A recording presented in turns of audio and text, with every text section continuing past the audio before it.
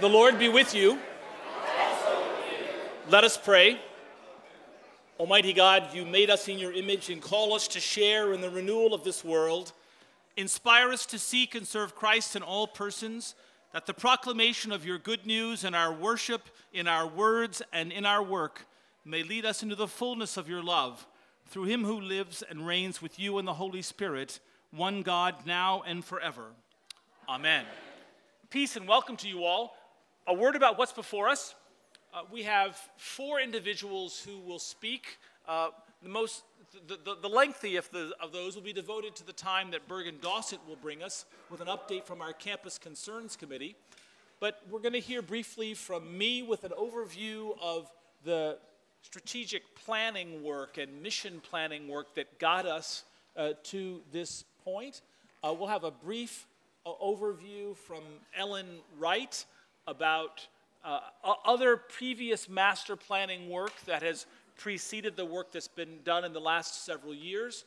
We then have the substantive, about 15-20 minutes with Bergen, and then a word from Caroline Rossini, the current junior warden, about what the vestry's been processing from your responses since January, and finally a word from Tyler Yarbrough, the current chair of the Implementation Committee, who will talk to us some about next steps.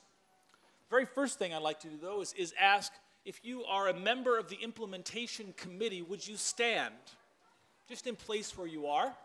If you're a member of the Implementation Committee, so you see people that you can speak to afterwards, please be seated. If you're a member of the Campus Concerns Committee, please stand. Wonderful. So again, you can see some of the faces that you might speak to in water cooler or follow-up conversation. Please be seated.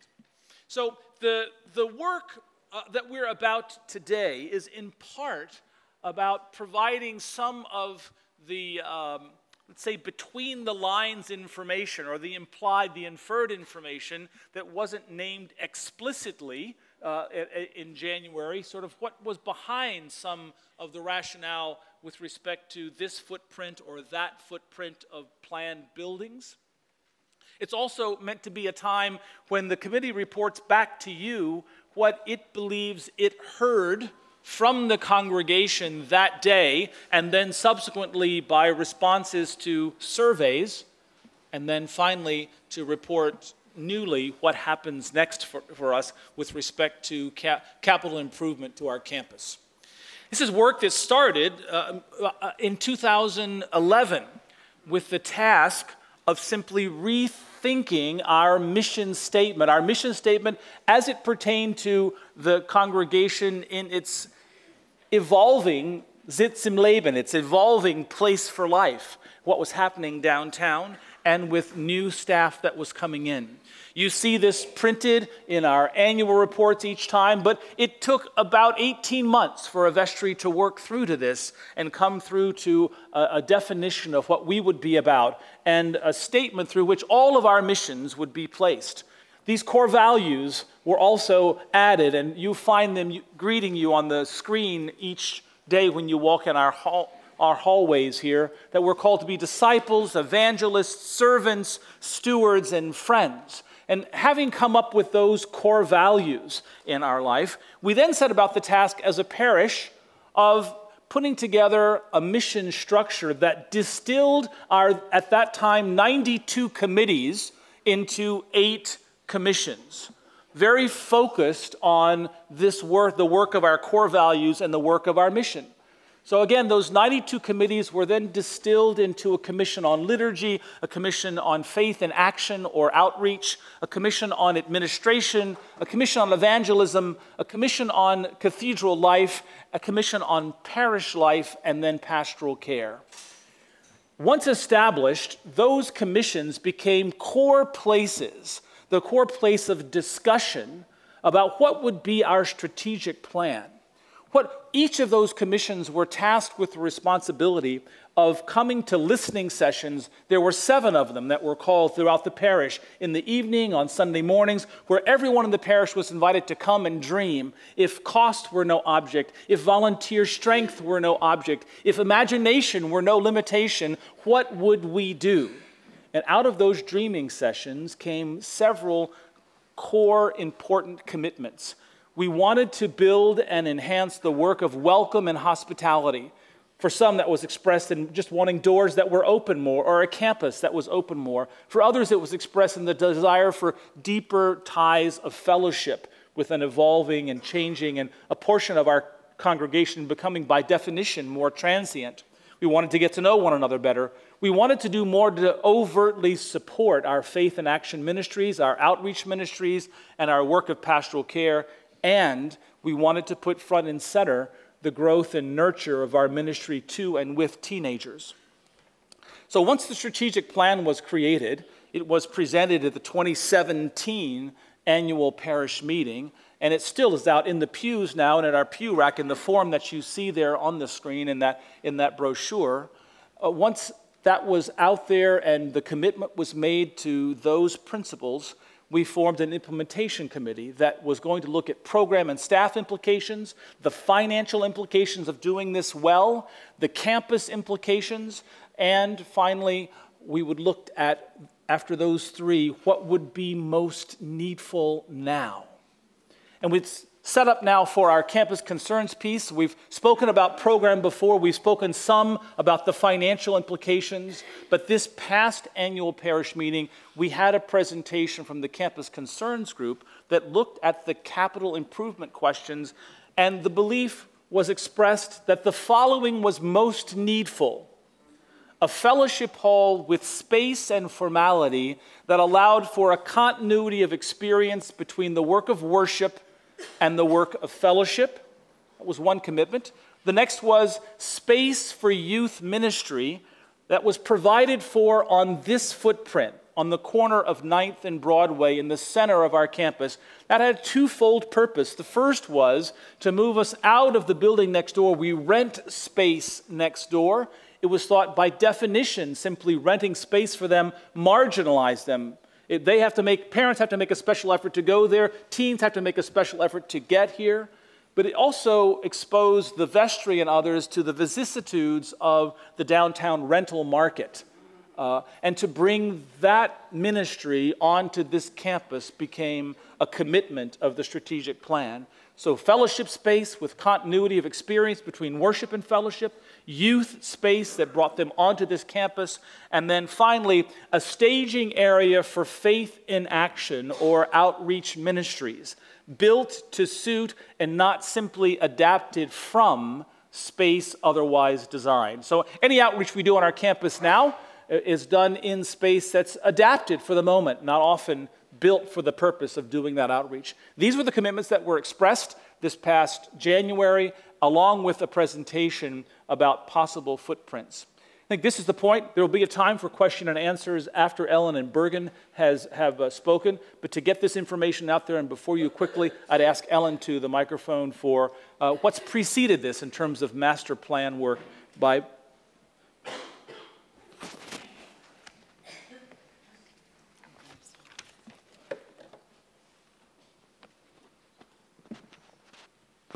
Good morning. Good morning. Is this working? Yeah, yes it is.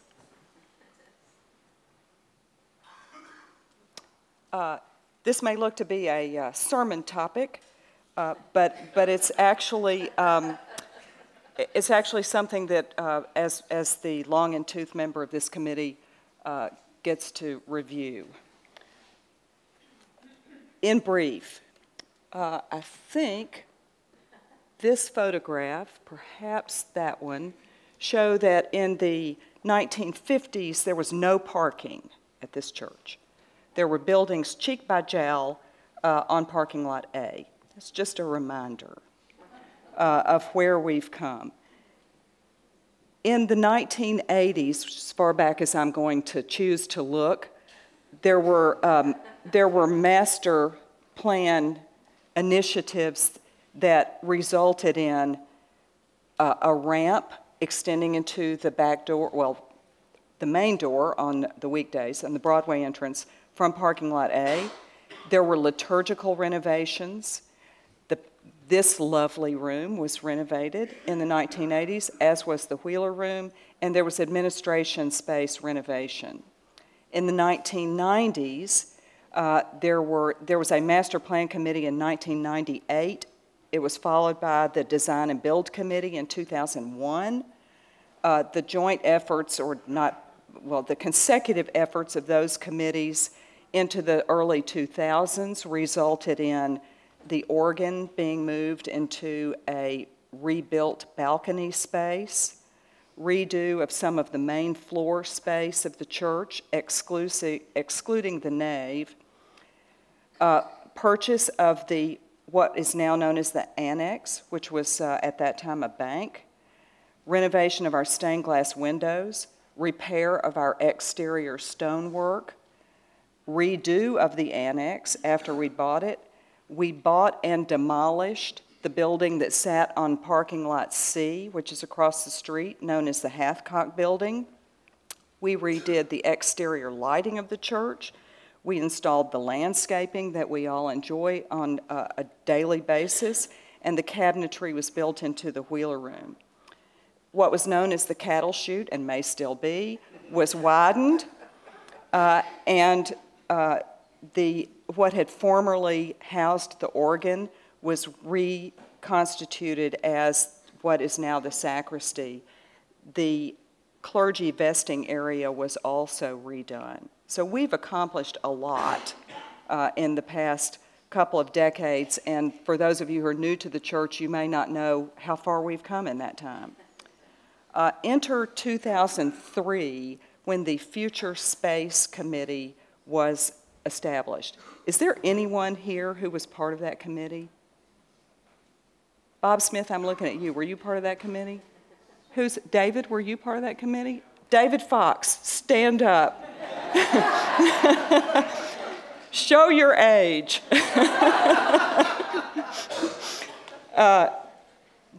The Future Space Committee, in the course of one summer, produced a remarkable document that's a cogent 11-page synopsis of their work.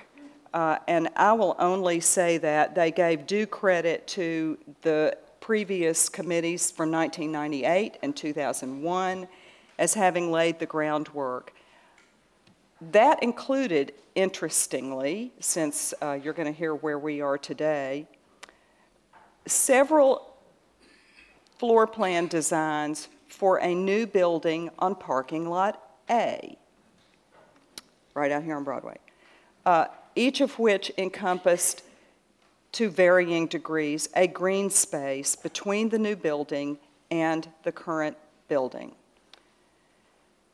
They all involve tearing down the annex in order to preserve as much parking as possible.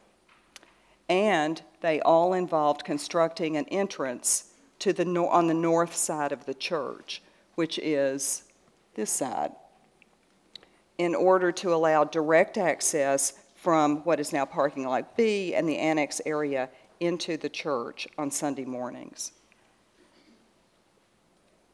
This report was complete with phasing ideas, financing ideas, including leasing parking lot space after we tore down the Hathcock building. It was not yet demolished at that time. It's a wonderful document, and the projected costs of what they wanted to do are remarkably similar to the projected costs of what we're thinking about doing in 2003. So are the projected square footage needs, and so are the design ideas.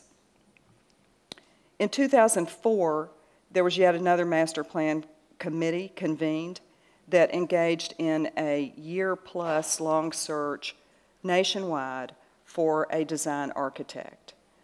After that year, in which we entertained 30-plus responses to our request for proposals, we interviewed 5 firms from New York, Chicago, Philadelphia, and 1 from Nashville. We hired a firm from Chicago that over the ensuing year to 18 months gave us a plan. As you all probably remember, the perfect storm of diocesan, parish, and economic events rapidly ensued, and so that plan got shelved. And now I will turn this over to Bergen. I'm not going to take this with me. I don't like that. Okay. I'm not as adept at that. Okay. Is this? That works. Okay. Thanks, Ellen. Full disclosure, this makes me a little nervous. Not that I'm not convicted about what I'm presenting, but I'm just not always comfortable doing this. So I've asked my cousin to lightly applaud at different points. I hope that doesn't bother you, but keep doing it, Susie. Thank you. So here we go. The road to 2018 master plan. So good. All right. That helps. That's good. Yeah. In 2016, there was something called the Dream Sessions. So it was a precursor to the strategic plan that kind of informed how we were going to program this whole master plan in phases and how we're going to get our minds around it. And I'm told, and I don't remember this specifically, but the subject was if money were no object, right? So there were a whole series of things over a lot of weeks where parishioners got in and kind of stated their preferences. If, as we used to say at Disney, in a blue sky session, if you could imagine anything you would want at Christ Church Cathedral, obviously that could be accommodated on the site, what would it be? And so from there, we distilled down, based on sessions with parishioners and staff, and within kind of cost constraints, a definitive program. And that's what informed what we did on the Campus Concerns Committee later. The convening of the implementation committee then started in 2017, as Timothy referenced. So this is on the website at Christ Church Cathedral, so anybody can go and look at it, but this kind of reminds us and informs us of what we're doing. We commissioned an assessment of the state of the campus, and that's been done, and we'll talk about that later. New, more flexible gathering space to accommodate large and small groups, as Timothy referenced, more in specific in the fellowship hall. A new kitchen. These are specific ideas for those in need of food and shelter, as well as parish-wide social gatherings. Space to accommodate temporary housing, and basically expanding or implementing better our faith in action outreach ministries. Clearly, education space, again, earlier referenced about the 810 building, consolidating everybody here on this campus. And then parking, which is always a point of discussion that's available, adequate, and secure.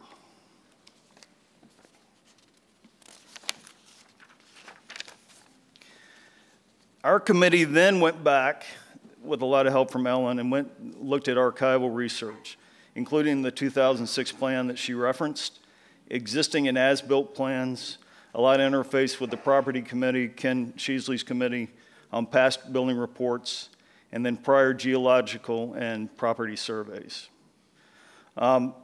Informing all this, again, in the parish update back in 2017 and then in 18, the question was asked, what will 9th and Broadway district look like in 10 years? What's going around us? So, as you guys know, the Lifeway campus is well underway. The Gannett, the Tennessean campus has been sold, so there's a lot going on happening. We made the choice, based on institutional knowledge and the successful partnership that we'd had with HBRA, the Chicago architect, to redeploy them last year to create some ideas for the master plan. As Ellen referenced, they clearly had the knowledge. They had been working with us for 18 months back in 2006, and they could hit the ground running. HBRA is an interesting company. I don't know if you guys know this. Hammond, Beebe, Rupert, and Ainge founded. I think Hammond was the dean of the School of Architecture at Yale for a time. They have done some very significant sacred space buildings throughout the country. And so they were clearly a strong addition for what we were trying to do. After the master plan was developed and we zeroed in on a scheme that we presented in January of this year, we worked with Cindy Anderson at Hoare Construction to develop the cost estimating. And all that was presented as part of the parish update in January. Finally, the detailed assessment of the existing facility by the company ISIS. That's literally the name of it, unfortunately. ISES was executed and published in February of 17. So this report, just with a cover sheet on the slide, includes recurring and non-recurring costs, a deep dive into all the mechanical, electrical, and plumbing systems of the cathedral, life cycle component cost, meaning if you're going to look at the life cycle of an air handling unit on the roof of this building, how many more years will it realistically last, and what will the cost be to replace it? Sustainability and energy assessment. So in essence, we have a roadmap to figure out where our liabilities are and what our costs to forecast are in the future. The existing facility, and you all know this well, parking lot A is to the west. It's labeled as such. Parking lot B to the northwest of the site, the annex, obviously the nave. Parking lot C, which we counted, I think is about 73 spaces, and parking lot D, which has about 10 spaces, actually.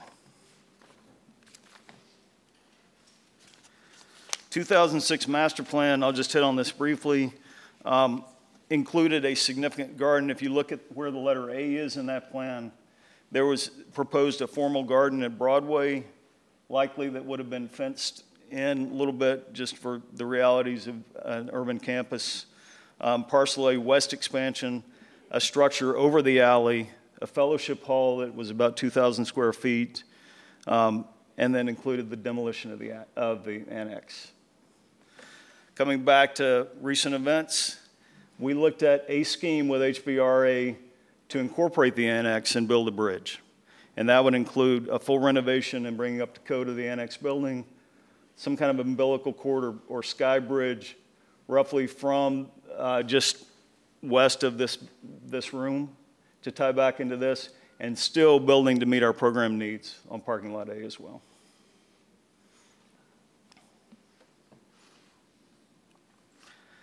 "7D figure ground," and figure ground is kind of an architectural reference to literally a footprint or the massing of an idea or a scheme. This was the scheme that was presented in January, and we got a lot of feedback, some positive, some not so positive. But that included, obviously, the demolition of the annex building, a courtyard main entry on Broadway. So you see where the letter A is, there was an area between the nave and the new structure. It was kind of a garden and approach going into that. The west wing with an 18-foot setback from Broadway. So the dimension, if you take the nave, which is basically right on the sidewalk, the new structure was only about 18 feet back. Fellowship hall of about 4,000 feet. New construction roughly about 14,005, and renovation of about 24,600. Accessible entry from the north, elevator and stair core. So where the annex was in parking lot B, because the topo slopes down, the idea is anybody who was disabled could enter at grade and then come up to the church through an elevator lobby in that area. And then 11 feet off the property line. And the intent there, based on feedback, was creating some kind of light well that would, even if there were construction in the future, because downtown code allows for building right on the property line, that we would have some kind of ventilation and light well there. Figure 8, figure ground, and this is post the January meeting, continuing to work with HBRA. We heard a lot of the concerns, and this is certainly a work in progress, but incorporating more of the light and air, accommodating more of an oblique angle, so as you approach from the west, so if you're coming up from McDonald's or the Frist, and you look at the cathedral, there's a new setback there which is much more substantial. So you see much more of the original structure in that scheme. And then the extent of the extent and the level of the garden and landscape were further explored. In this scheme, we are building still 11 feet off the property line. We have other options that build right onto the property line. And we're still studying a lot of that.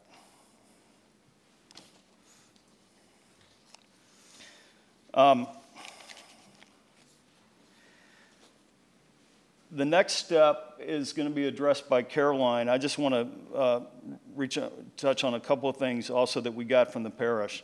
We are very much focused on sustainability, energy efficiency, and potential LEED accreditation, or LEED certification, I should say. All right.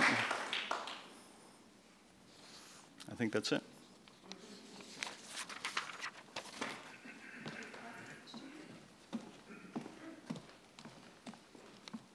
Good morning. I'll be brave. I'll try to be brave and do this. Okay. So I am this year's junior warden, and the vestry retreat this year followed hot on the heels of the parish meeting. It was the following weekend. We went away to a state park in Kentucky, and on Friday night, every member of the vestry, all 15 of us, were handed these 7 pages of collated responses from the small group discussions that we had at the parish meeting, as well as written responses from the survey that was sent out immediately after the parish meeting. This wasn't a summary, this was verbatim, word for word notes that were taken in the small groups and word for word things that came through on the survey results.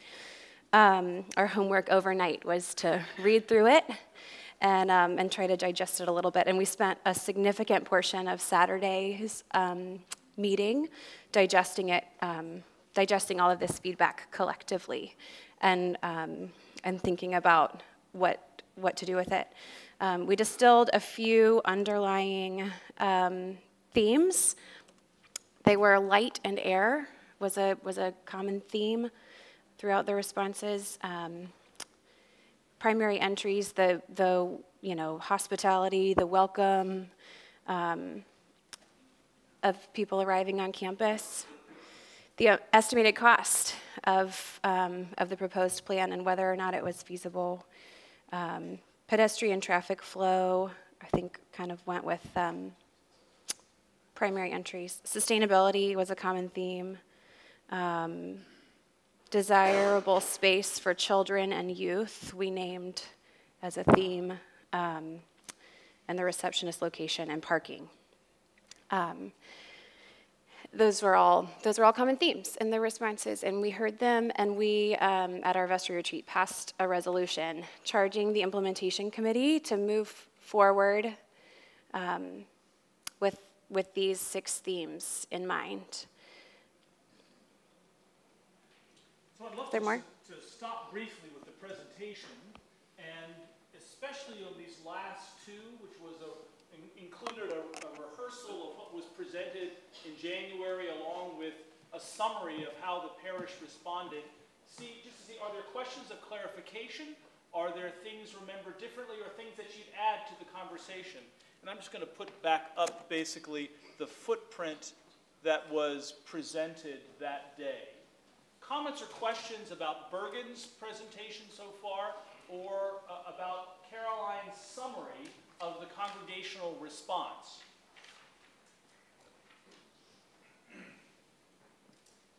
Please. With the increase of the setback, which is obvious in the 2 plans, what does that do to the space? Does it reduce the space? And by how much? Bergen? If you could maybe repeat the question in a microphone and come to a microphone just so it'll be there for the recording. So the question is, with the increase of the setback, which we can look at in the following scheme right there, what does it do to the plan? It's a good question. So we are just looking now at the point of figure grounds. We did in January have a specific plan. So we would basically pull the fellowship back more north, and potentially we would have to look at how we vertically integrate that stuff. So maybe some things that used to be on the main level would either go down or up. So we are not at that point. I think we have to, as a congregation, agree this is the direction. Because there's a lot of sensitivity about light, air, and visibility to the people. Yeah, go ahead. If you come to a microphone, would you mind? Please. This scheme that you see here is one of 3 that were offered to address parish concerns. We chose one of them. In all of those, the size of the fellowship hall is reduced somewhat, but is still half again as big as this combined space. So that's one probable change. And as Bergen mentioned, what we're seeing is a footprint. We're not seeing how many levels tall it is. So there are all sorts of options. But in all likelihood, the size of the fellowship hall would be reduced from double what is this combined space now to 1.5 times this combined space. That's probably what's in the offing. I didn't name this specifically, and I probably should have. The 8 series of designs came after the charge of the vestry to implementation to move forward with those 6 concerns in mind. That was work that they did specifically with addressing those concerns. One more factor to this, again, we're only talking about footprints of the building. If we take the 11 feet all the way to the property line on the west side, that would also accommodate some of our program needs. And we're looking at that. Go ahead. Will we keep the large magnolia there off the sidewalk? Repeat the question, if you would, in the microphone. Will we keep the large magnolia, I guess, at the southeast corner of the southwest corner of the, okay. And I'll defer to management. I assume we will. So, yeah. Can you clap? Cue applause, she said. There's been no discussion of eliminating that. Ken, and then back here. Ken first, please, and then. Can I answer that question? Yeah, go ahead. Oh, that's good. We've reviewed this magnolia tree because it's so close to the church. We've checked out about the root system and the leaves and the branches that have actually rubbed up against the church. We've trimmed it 2 or 3 times. We want to save it, but there is a walkway right beside there. If you go down that walkway, it's cracked, and it's part of the root system. That's this close to construction. We want to try to save it, but we may affect the root system, so it could damage it. We may have to replace it, just to be honest. So. yes. When we met before, we talked about a flat roof scheme and a peak roof scheme. What are we talking about in this? So the question is, when we met in January, we talked about 2 schemes, a flat roof scheme or a peaked roof scheme. Flat roof, obviously that. Peaked roof meaning more like in the proportions of what the nave has. Since the January meeting, we're simply looking at figure ground configurations. A lot of these discussions will drive which way we go on that. Cost and volume and program. So that has not been determined. If we did a flat roof, we could potentially do a green roof. That was also one of the discussions. And then there's a debate about, does a flat roof better coexist with the architecture of the nave, or does a peaked roof kind of bow as a smaller sibling to the nave? So all that stuff will be explored as we go into the next phase. But these are good questions. Yes? If someone does build up to our property line, say a 10-story building on the west side, how effective does that space still exist as a ventilation space and as a light well? That's a good question. That's why, yeah.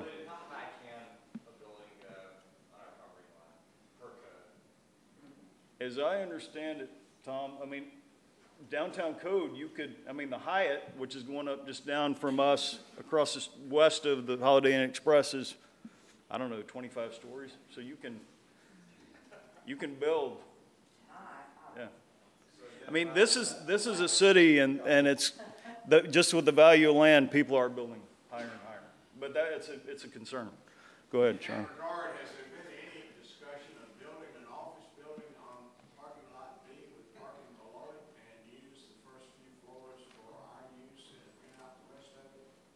So the question is, has there been a discussion of developing parking lot A or B? B, which is to the north, and creating a underground garage or below level garage or even at grade, and building a spec office building with Christ Church occupying some of that space. Is that fair? There has not been that discussion, no. Go ahead. Early on in the life of the third-party working group, however, we were approached by the Southwest Value Partners, who own the Lifeway property, about that property, parking lot B and the annex property. And we, I think, even set up 1 or 2 meetings with them. They canceled both of them, and that was the last we heard of it. Charlie, I'd also add that there have been a couple of individual parishioners who have offered feedback similar to this to the Campus Concerns Committee, that this was an idea, in essence, that they had. And so it hasn't been contemplated with architectural assistance, but that idea has been floated by a couple of individuals to the Campus Concerns Committee. Some churches in larger cities have done that. Amen. Cathedral in Philadelphia is an example. Yes, right here. As you look to modify the setback, either closer or farther back, is that affecting the vertical height of the new addition in terms of square footage, or? Yeah. So the question is, as we look to modify the setback, and going back to the scheme that was presented in January versus this one, does that impact the planning, the square footage, the vertical heights? Yeah, absolutely. Yeah, potentially we can, especially if we take up the 11 feet along the property line. So depending on where we land, I think there's a consensus that we need to pull some of that back. If you can imagine a 25-story building right there on the property line, we're going to have to create some kind of oasis with lights and air there. Yes, right here. Going back to the square footage of the fellowship hall, is the committee concerned that if we do figure A, the fellowship hall won't accommodate how many people you think we need? So the question is, are you comfortable with both, or are you a little concerned? so in this scheme, again, presented in January, the fellowship hall was about 4,000 feet. In this scheme, potentially it could be reduced to 3. We can look at prioritizing, if we go with this scheme, how do we still accommodate that program need? Again, another option is if we increase the width of the room 11 feet, that's going to help substantially. If we push a little bit further, we could push a little bit further north or locate some of the support space on other levels. We will have a full service elevator, freight / passenger, that can accommodate mobility between floors. Can you pull the microphone just a little bit closer, point it a little closer To your mouth. Okay, this, yeah, sorry, okay, okay, yeah, okay, sorry. There's one other one right in here that I overlooked. Yes, back here and then here. Please. Yeah, I was just looking at, your reasoning earlier, I'm just clarifying this, was the reason for the setback was because of visual aesthetics of going down Broadway, and so that you're not blocking the main cathedral, the existing cathedral. Is that, or is that? So I know how that setback is coming forward, so that's blocking it visually. Or is the whole reasoning for the setback more budgetarily, or are you trying to reduce the square footage? No, it was a lot of feedback about the setback, a lot of concern about the sun exposure to the western faced stained glass windows, and green space.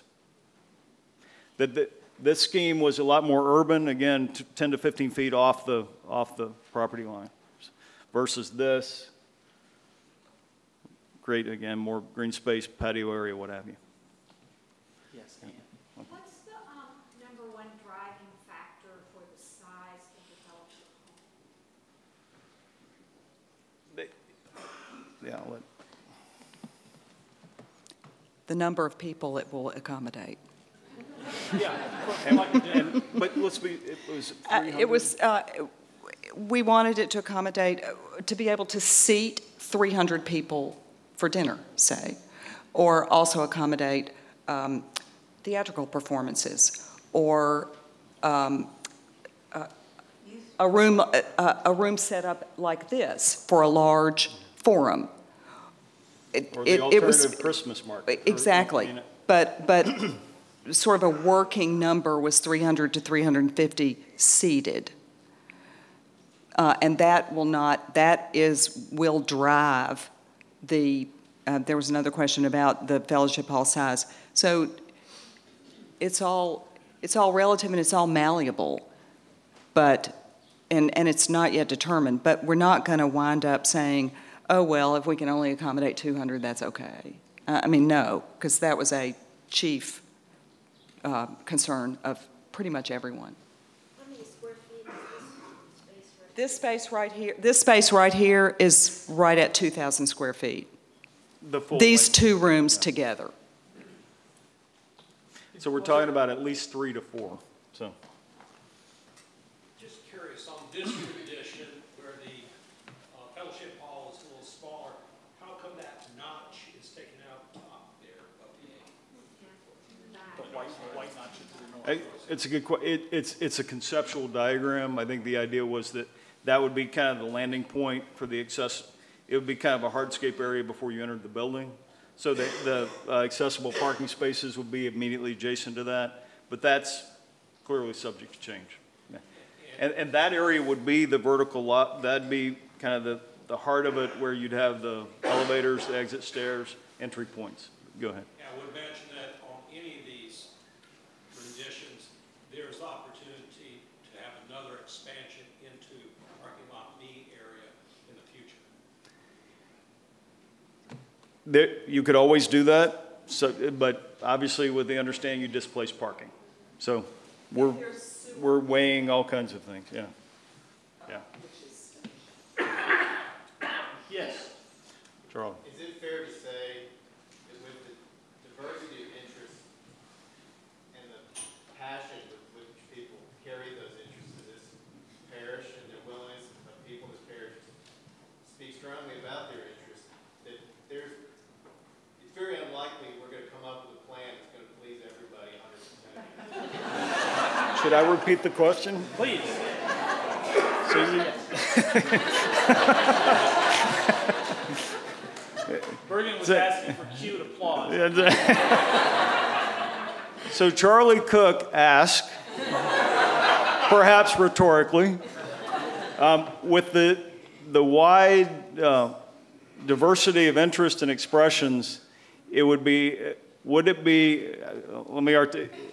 might be highly unlikely that we come up with a plan that accommodates everybody's concerns. Is that fair? But Okay. the preacher ought to respond here. Yeah, go ahead. With God, all things are possible. Amen. All right. I like that. One of the bullet points on an earlier slide was talking about providing temporary housing for people, and I'm just wondering where that fits into this space. That referred to room in the inn. Oh, okay.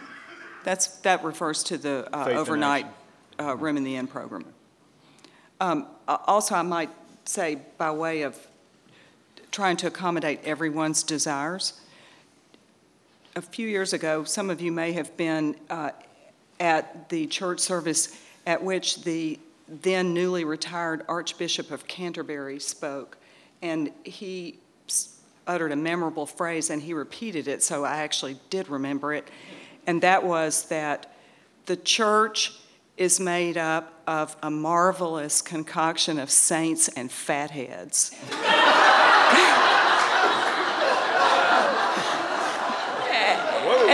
And he said he would leave it to us individually to decide which of those camps we fell into. Okay. Yes. The fat hat would like to.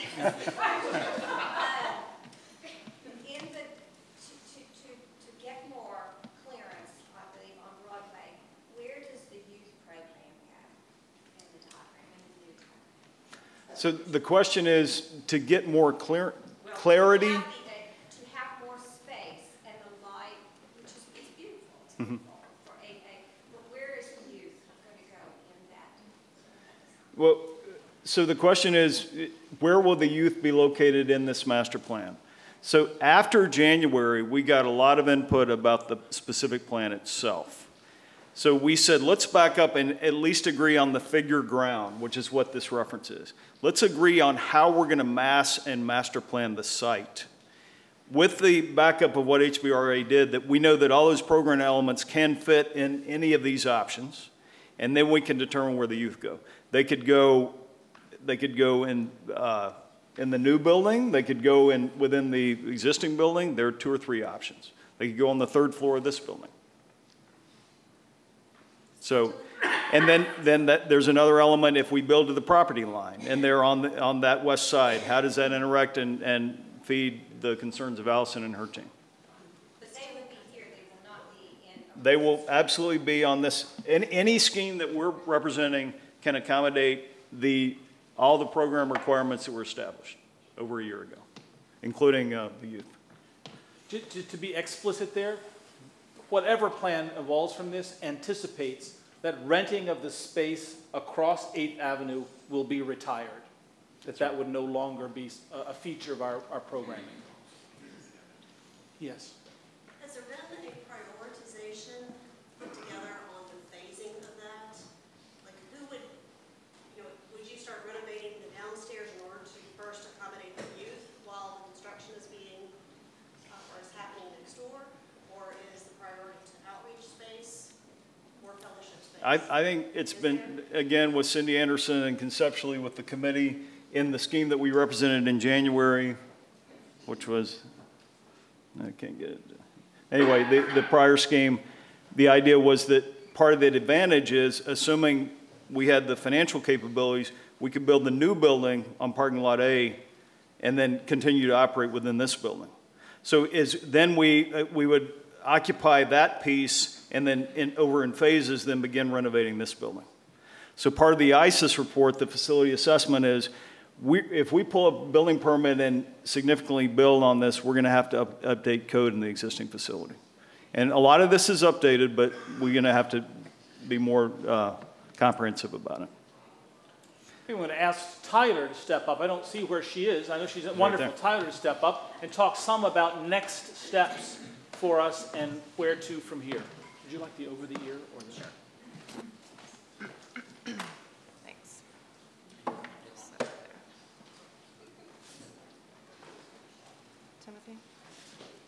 Timothy, is this your computer? Sorry. Is this yours? No. Oh. Is Ellen present? Yeah. I think it's. Is it frozen? Maybe. Sorry. That's okay. Hold on. Go back here. That's not that big of a deal. There we go. Okay. So I'm struck today listening all the way back to the 90s and maybe before, and looking at all of the people that have participated in this over decades now, that we actually have next steps, and we are looking very much forward to moving forward with a plan. So we have a strategic plan in place. We've started, we've had many ongoing conversations. We continue to have them today about what that strategic plan in action will mean, and the next step is really to bring that to fruition. So over the next couple of months, the Campus Concerns Committee will be issuing a request for proposal, an RFP for an architect of record, to begin to really establish what this plan will look like. The RFP will be a competitive bidding process to bid out this work for developing and directing the work of the campus master plan. So far, what we've seen, what we've presented to you, has been conceptual and just a draft for us to dream about. And so, with the work in hand going back so many years, as has been mentioned, and with the ongoing feedback that we continue to receive, we feel we are in a good position to go ahead and make that selection and finally select the architecture firm that will create this plan for our campus. We expect that the architect will be in place, we are hoping, by the fall. We expect that the architect would be visiting with us regularly, providing reports to us, hearing from us, getting to know us. And there will be continued opportunities for sessions like this, for future forums, for continuing feedback from the parish. Turning all of these dreams for our youth and for fellowship and for outreach will require a financial commitment from all of us. And so, of course, this will, in the coming months, we will see a launch of a capital campaign. A lot of the work is already underway. Hal and Donna Johnson are chairing that effort. They put together a leadership team to help them. And over the summer in particular, they are beginning, excuse me, kind of the initial behind-the-scenes silent phase work of recruiting major gifts, leadership gifts, sizable gifts, hopefully. But we expect that hopefully by the fall that the reach of the capital campaign will be more parish-wide, more visible, more targeted, or I should say targeted more broadly. Bringing this plan together will require us to come together in bold and new ways. And so it is, I know that Hal feels a real sense of eagerness. I know that our committees feel a real sense of eagerness at this point to really put this into action. And so it is exciting to look forward and know what will be unfolding in the coming months to bring these conversations that have been happening over so many years to fruition. Questions about next steps, parish's involvement with the community? Yes, in the back. Before we advance to that, may I say I think we owe a word of gratitude to very diligent people who work very, very hard and who are in communication with the members of the congregation as to what is involved. My hat is off.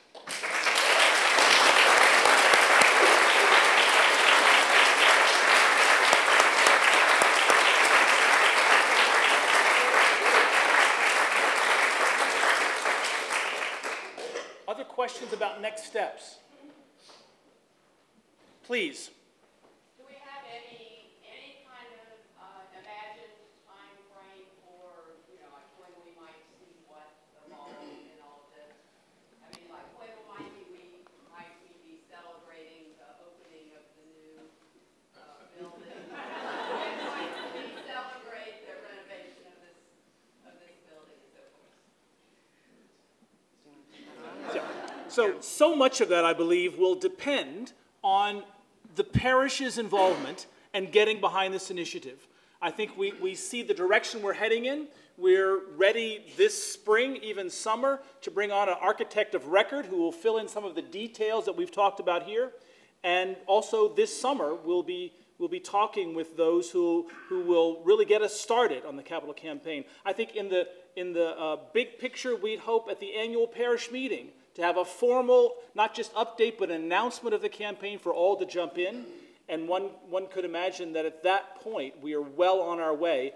A timeline with respect to construction, I think all of us would be hesitant to give that, certainly not many years out. It's on the horizon, but the detail of which, given the downtown environment and given our commitment that's yet to be declared, it remains to be seen. But hopefully on just at the horizon.